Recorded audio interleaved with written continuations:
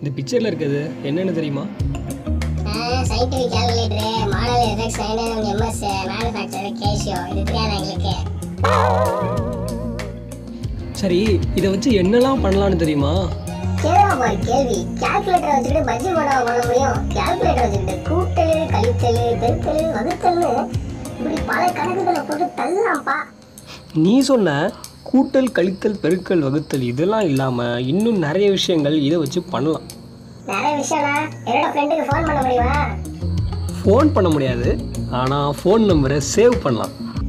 என்னது? கால்குலேட்டர்ல ஃபோன் நம்பரை சேவ் பண்ண முடியுமா? சரி, சேவ் பண்ணாலே வச்சுக்கோ. அப்புறம் எதுக்கு நான் ஃபோன் வாங்கி வச்சிருக்கேன்? அதையே நான் கால்குலேட்டர்ல சேவ் பண்ணணும். நான் ஃபோன்லேயே சேவ் பண்ணிக்குவேன். வேலையை பார்த்துட்டு போடா. இப்படியே பேசிட்டு இருந்தீங்கன்னா கண்டிப்பாக அடுத்த வீடியோ பண்ணும்போது உன்னை கூப்பிடவே மாட்டேன். தயவு செஞ்சு கூப்பிடாத தெய்வமே, ஆளை விடு. விடுங்க, அவன் கிடக்கிறான். நாம் இப்போ என்ன பண்ணுவோம்னா, இதை வச்சு நம்ம அப்படி என்னெல்லாம் பண்ண முடியும், புதுசு புதுசாக என்ன பண்ணலாம், நம்ம வழக்கமாக பண்ணுறதை விட எக்ஸ்ட்ராவாக அந்த கால்குலேட்டரை வச்சு நம்ம என்ன பண்ண முடியும் அப்படிங்கிறத பார்க்கலாம். எவன்டா அவன்?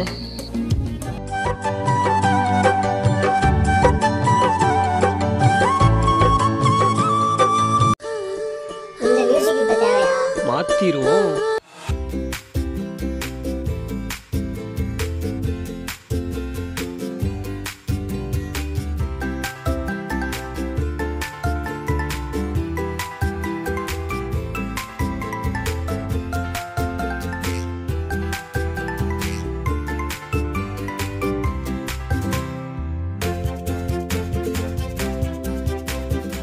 இப்படியே லெஃப்ட்டையும் ரைட்டையும் மாற்றி மாற்றி அழுத்தி உங்களுக்கு தேவையான பிரைட்னஸை செட் பண்ணிடலாம்.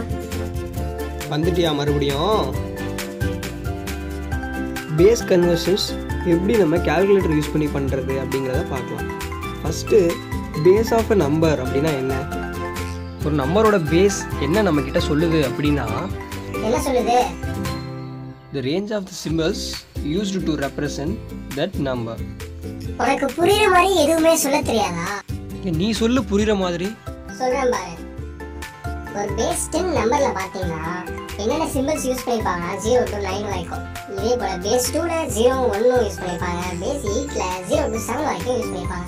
இதே போல தான் மற்ற எல்லா பேஸ் நம்பர்ஸ்லயும் அந்த பேஸுக்கு தகுந்தாற் போல அந்த நம்பர்ஸ்ல யூஸ் பண்ணிருக்க சிம்பிள்ஸ் இருக்கும். போதும் போதும்.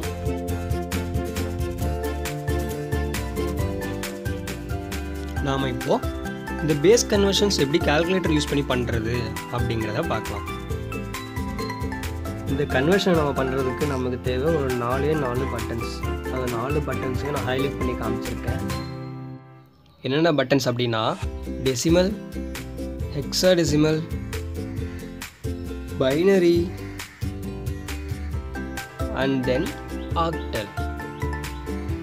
இந்த 4 பட்டன்ஸை யூஸ் பண்ணி இந்த நம்பரை அந்த நம்பராகவும் அந்த நம்பரை இந்த நம்பராகவும் எப்படி கன்வெர்ட் பண்ணுறது அப்படிங்கிறத பார்க்கலாம். ஃபஸ்ட்டு கால்குலேட்டர் ஆன் பண்ணிக்கலாம். அப்புறம் மோடில் போய்ட்டு பேஸ் மோடை செலக்ட் பண்ணிக்கோங்க.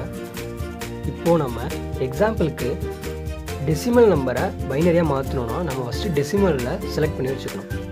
அப்புறம் டெசிமல் நம்பரை என்டர் பண்ணுங்கள், ஈக்குவல் ப்ரெஸ் பண்ணுங்கள். தென் இப்போது பைனரியை ப்ரெஸ் பண்ணிங்கன்னா அந்த நம்பர் பைனரியாக கன்வெர்ட் ஆகும்.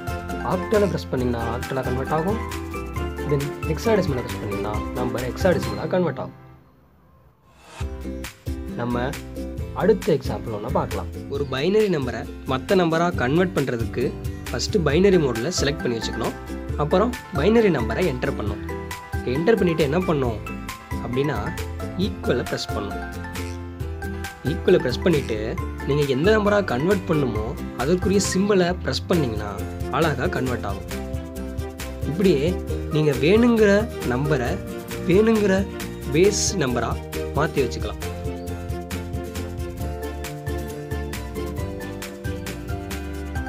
இப்போ அடுத்த எக்ஸாம்பிளில் பார்க்கலாம்னா, ஹெக்ஸாடெசிமல் நம்பரை மற்ற நம்பர்ஸாக கன்வெர்ட் பண்ணலாம்.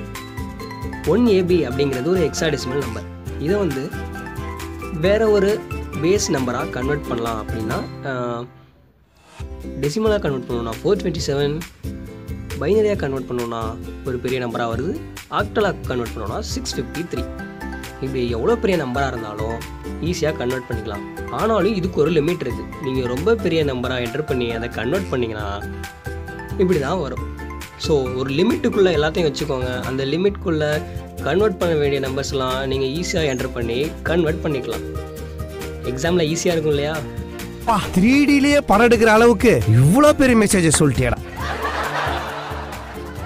இதை சொன்னது இன்னும் புரியலனா என்ன பண்ணுறீங்கன்னா, பேக் பட்டன் ப்ரெஸ் பண்ணி அப்படியே வீடியோவுக்கு கீழே போனீங்கன்னா லாஸ்ட்டில் ஒரு பாக்ஸ் இருக்கும். அந்த பாக்ஸில் நீங்கள் என்னென்ன சொல்ல நினைக்கிறீங்களோ அதெல்லாம் என்டர் பண்ணி சென்டை ப்ரெஸ் பண்ணுங்கள்.